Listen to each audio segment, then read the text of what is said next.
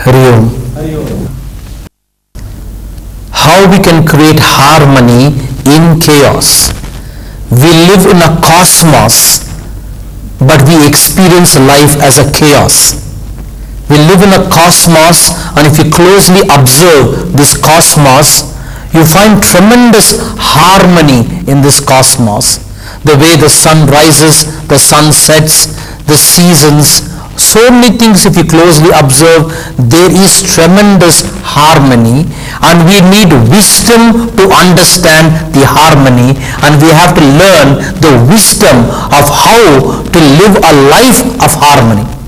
But in life, we experience chaos, even though there's a tremendous harmony.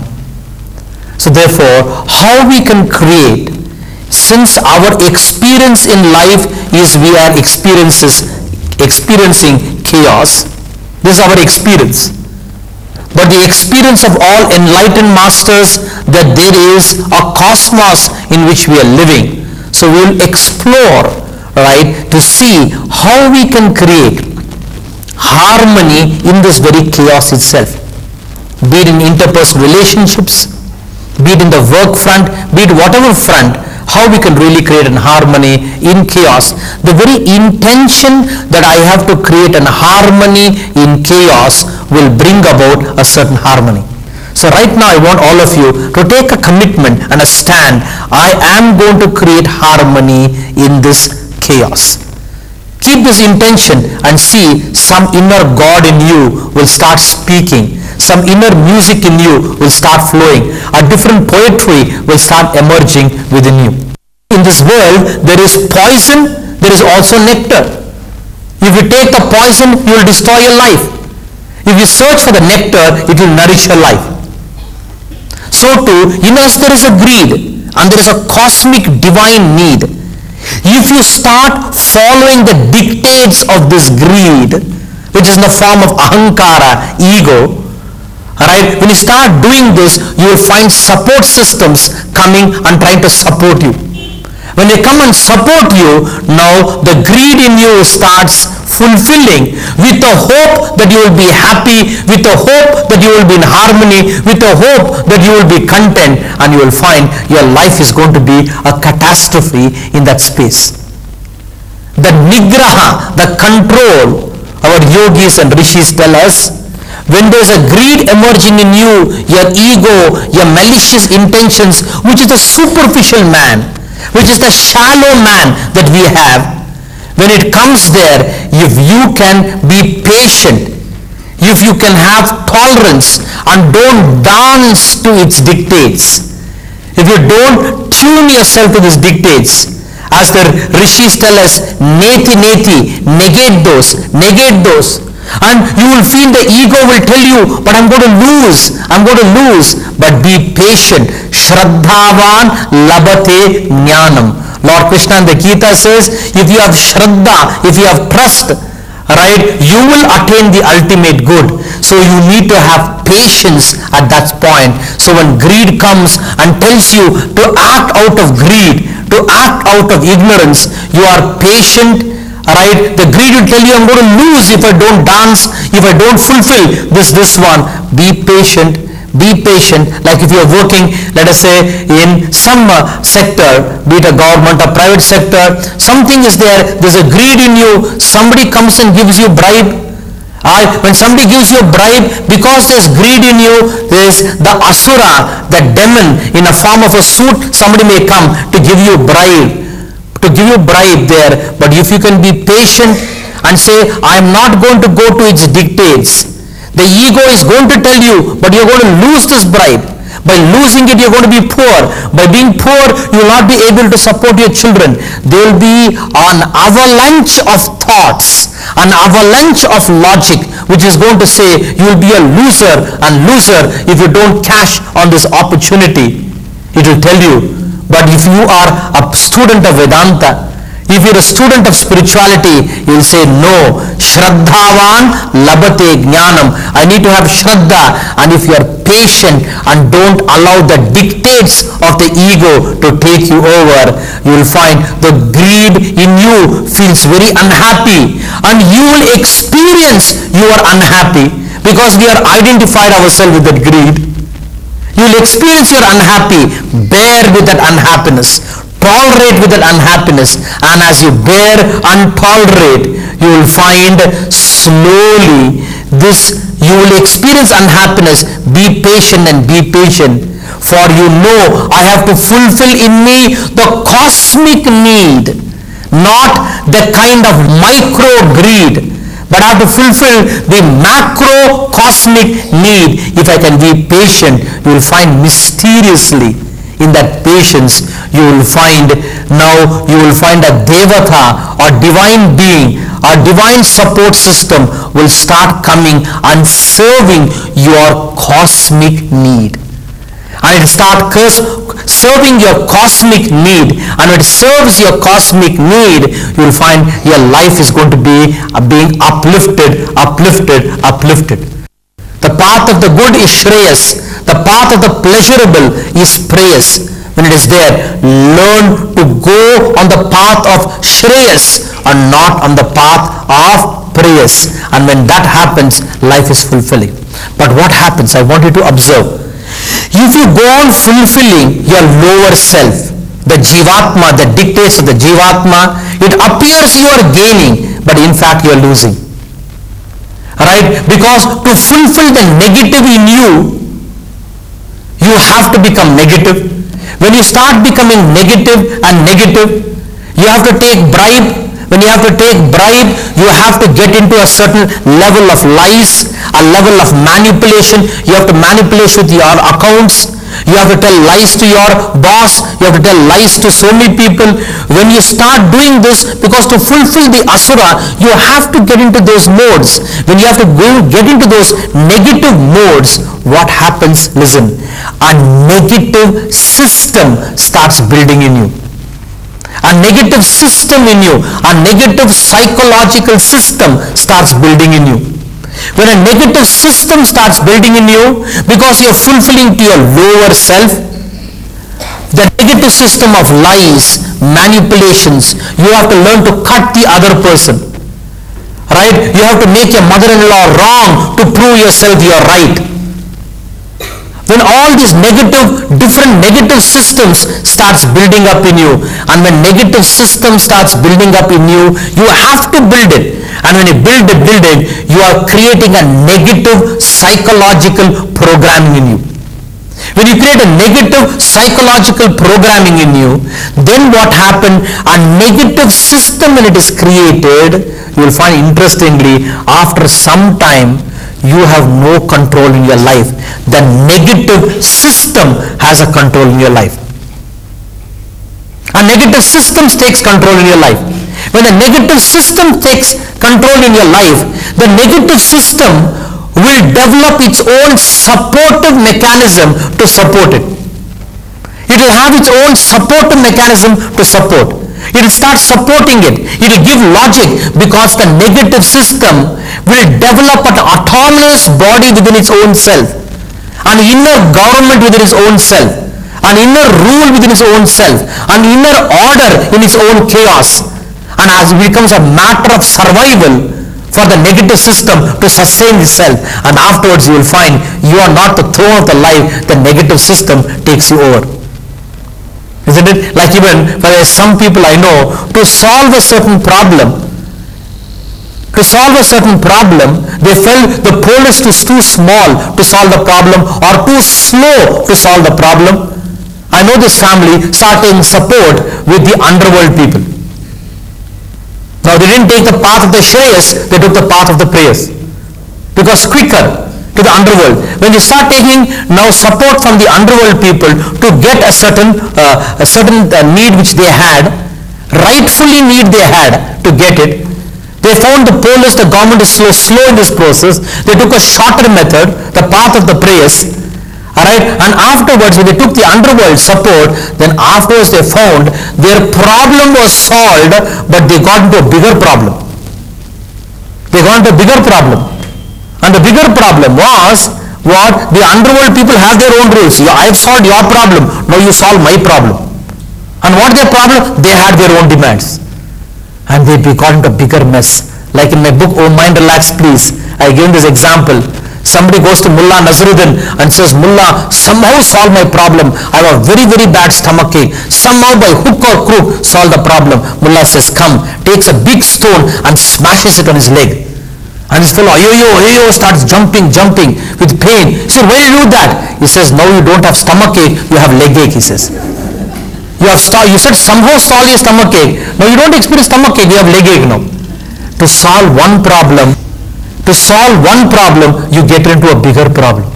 And I know that family was in a big mess because those fellows frequently, more than the mother-in-law and father-in-law, the underworld people are visiting them.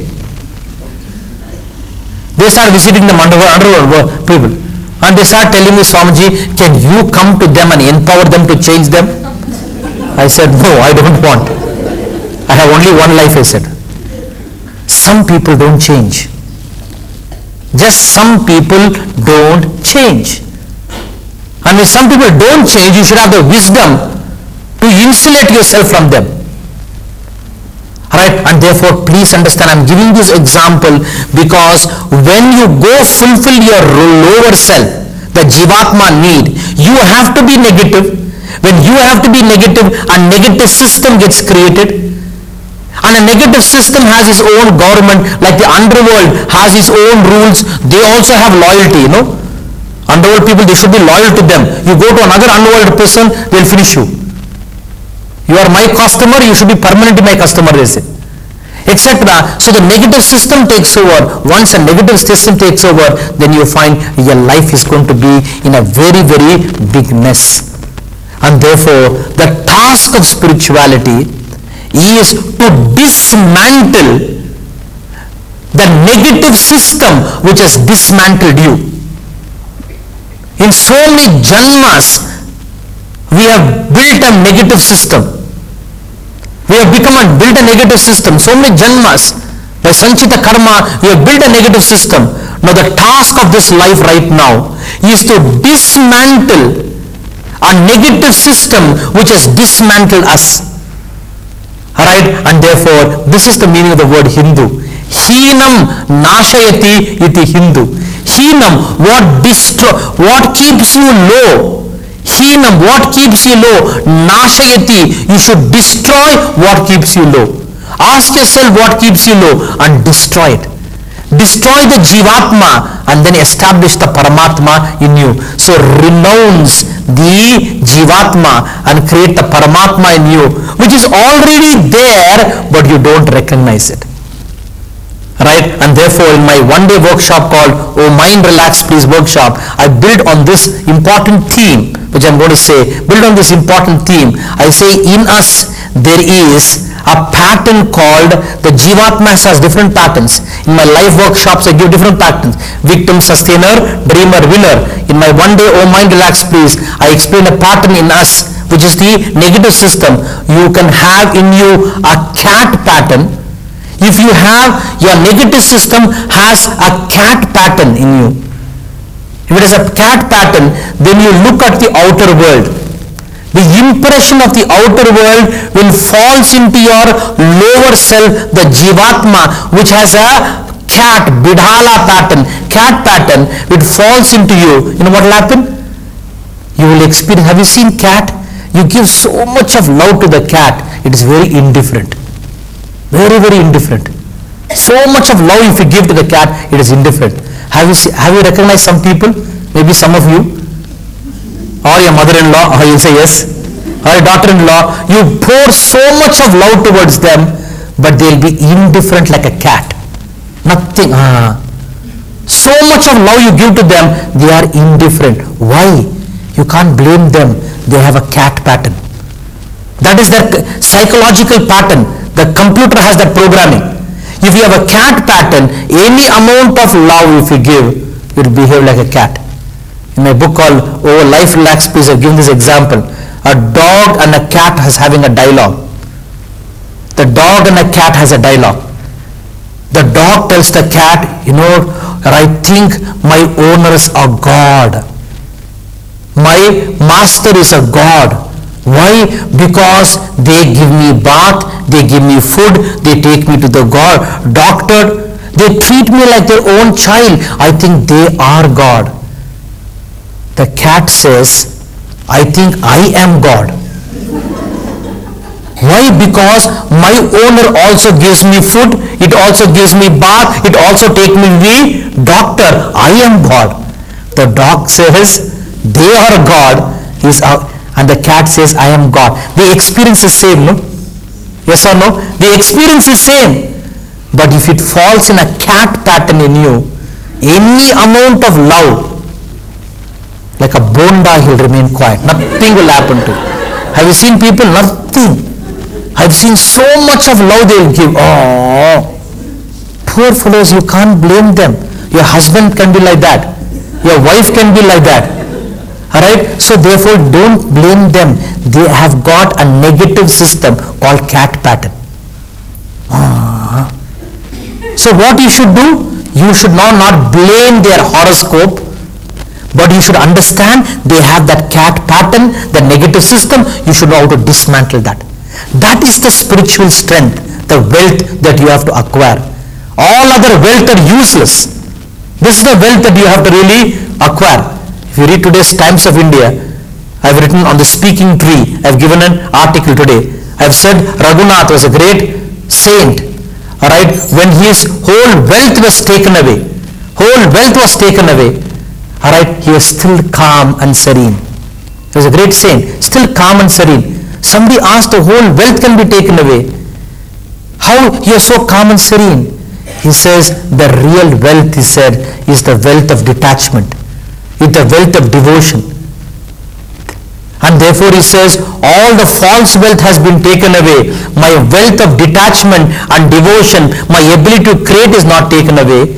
And therefore says, all these wealth were only loans which God had given me. Now the loan is cleared, they have taken away.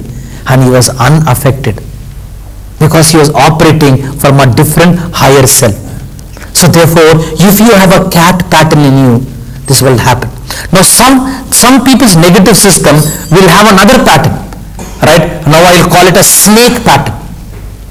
In my own mind relax please workshop, I dwell on this snake. If you have a snake pattern, if you see a snake, if you go near it, it will hiss you. You want to pat the cat, pat the snake, sarpa, it will hiss you. Alright, go near it will hiss you. Right? And if you have that snake pattern, have you seen? Somebody goes around you, you will hiss. They'll go on hissing at people. They look at everybody as a threat. Even somebody comes to support you, you'll think it is a threat.